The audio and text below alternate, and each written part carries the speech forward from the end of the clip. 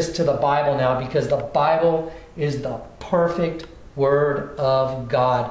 And if it's not in the Bible, don't believe it. If it's in the Bible, it's truth. It was written by God through men.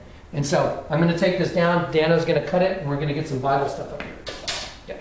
And now. Okay, we're back, and I'm going to give you guys a quick breakdown on basically a leading up to this abomination of desolation that I'm going to show you in the Bible. But before we get to that, I want to give you guys a couple more little pieces to a puzzle, because I'm going to bring the puzzle together for you towards the end. And right now, this is an important piece of the puzzle. On the dollar bill, we have a pyramid, and there's an eye on that pyramid, and this is it right here. And it says Novus Ordo Seclorum, and it's in Latin. I believe it means new secular order. And this is, a lot of people call it the all-seeing eye of God. From what I understand and what I've checked out about it, it is the all-seeing eye of Horus from ancient Egypt, and Horus is Lucifer. So I'm going to show you what this is. I'm going to give you a representation of this that the Lord has let me see. It's hidden right in the same hieroglyph, and I'm going to define what this is for you. And then in a little while, when we go back to the hieroglyph, you will understand how this plays in to the abomination of desolation. Okay, so here we go. Here's an image right here I'm going to let you see. I'm going to let Dan get over there. Are we there? We're good. Okay, this is an image of half the face of a devil. I'm going to start right here at a little horn right here. There's a little horn. Okay, this goes up to like a really big horn like this. Comes down and then comes right here and goes right into his eyebrow right here. This is the eyebrow. And now here's his eye right here. Now he's got a very big nose, a big bulbous nose, and here's the nose goes down right here, and then his lips begin right here. There's his lips, right? That all represents his mouth. There's the top of lip right here, and the line between his lips, and there's his bottom lip. Now this goes down to his chin. Now I'm going to move this paper over just a little bit, and I'm going to show you his other eye. This is his other eye right there. So here's one eye, and here's his other eye. The eye that you are looking at is the representation of the all-seeing eye of Lucifer.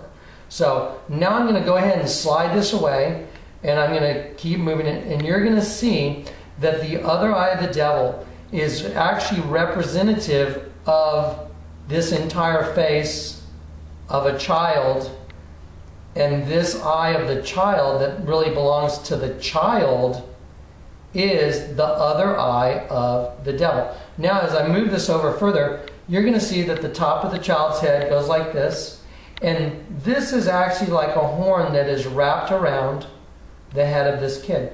And what this represents is this child is the eye and the ear of the devil. Okay, now we're going to leave this, we're going to pull this down. I'm going to read to you from the Bible. We're going to put the Bible up here, and we're going to start checking out how all this translates biblically. And then we're going to go straight for that hieroglyph, and we're going to decrypt the hieroglyph. And when I started this, I told you that I was going to show you that that hieroglyph had everything to do with the bombings on the money, which is impossible, right? Okay, we're going to cut and put some more stuff up. Now. Sorry that we cut there. I wanted to actually take this pyramid, and I'm going to slide this eye right here right over the eye of the child, so I can put it together for you. So that child's eye is the other eye of the devil, and it has everything to do with the pyramids. And this is just going to come together in just a little while to where you're just going to be amazed what the Lord's showing you. Okay, so once again, the eye on the pyramid equals the eye of the child that's in the head of the devil. And there we go. Now I'm going to grab the Bible and we're going to come back. Here we are, we're back, and I've got the Bible up here. You can go get the NIV Bible, you can go get King James, New King James, you can go get whatever version of the Bible you want. they pretty much say the same thing. We're going to look at Matthew 24, and it deals with the temple's destruction is foretold. Now, a quick footnote, when Jesus was talking to the Pharisees, he told the Pharisees, destroy this temple, and in 3 days I will raise it up. Well, the Pharisees said, it took however many years to build the temple. How can you do that? And they didn't understand that Jesus was talking about his body, because after he was crucified and his temple was destroyed, he rose again on the third day in 3 days, just like he said he would. Now, this is dealing with the destruction of the temple, and it's talking about the end of the world. And I'm going to read to you. It's going to take me a minute, but I'm going to read it the best I can. This is King James. So it says, and as he sat upon the Mount of Olives, the disciples came unto him privately, saying, tell us when these things shall be, and what shall be the sign of thy coming and the end of the world. Okay, here we go.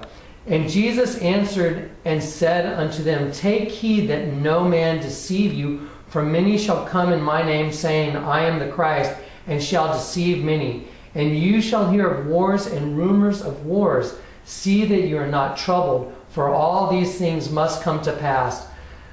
These things must come to pass, but the end is not yet.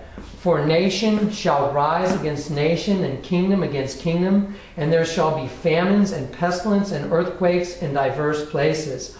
All these are the beginning of sorrows.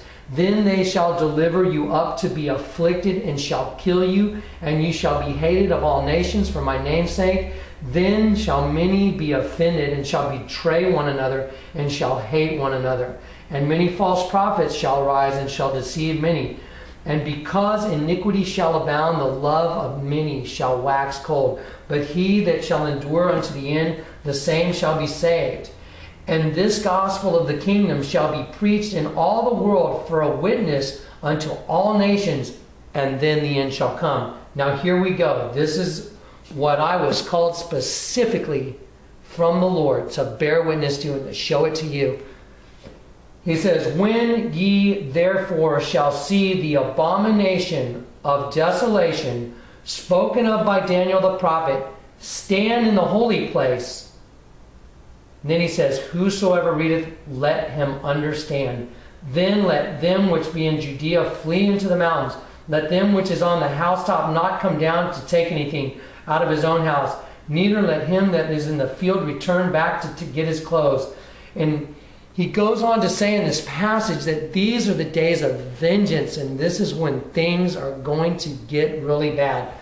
What I'm going to do now is I'm going to pull out another page from the Bible, and this is another Bible, and I'm just going to read it to you because it also deals with the destruction of the temple.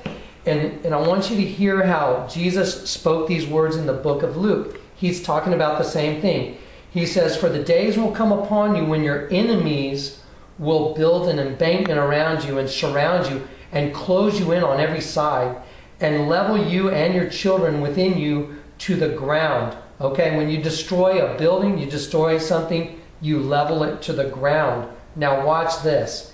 And then they will not leave in you one stone upon another, because you did not know the time of your visitation.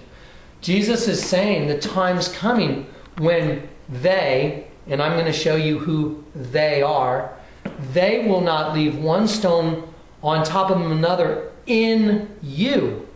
So you are the temple, and I'm going to bear witness to the destruction of the temple. Okay, I'm going to take this Bible down right now, and I'm going to grab a couple more pictures, and we're going to start right back up. We're going to start right here again. We're going to just recap the sheep.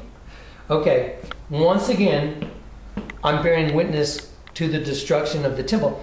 Jesus said in the book of Luke, and they will not leave in you one stone